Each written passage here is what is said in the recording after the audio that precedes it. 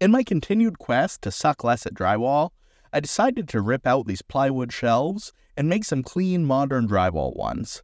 Once the plywood was gone, I added a 2x4 frame and covered all my sides with drywall. Then I added vinyl corner bead to the outside corners.